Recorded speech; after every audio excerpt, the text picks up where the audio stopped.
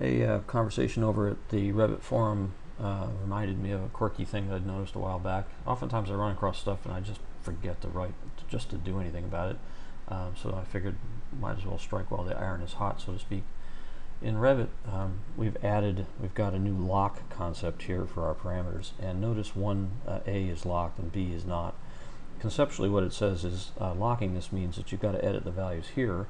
Unlocking it means you can edit it here in Canvas. So notice A, if I said was locked, right? So when I select this reference plane, traditionally we are expecting to be able to change this value. It doesn't let me do it now. If I select this one, which is unlocked, I can change that value and increase the space here. So in the locked behavior, the presumption is that I'm supposed to use the family types dialog. Quirky, subtle backdoor is left unlocked here, pun intended. If I select that, it doesn't suggest to me that I could edit that value, but if I click on the dimension value, I can just change it directly. So they've given us in-canvas editing of this value, even though the lock is there.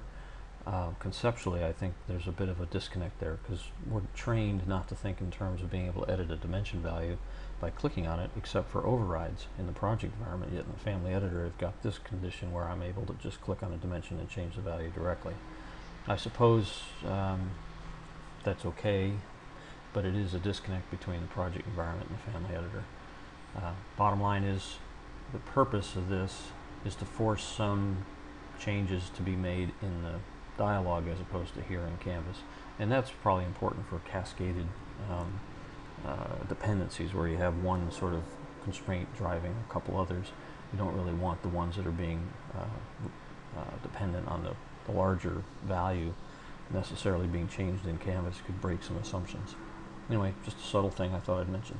Hope it helps.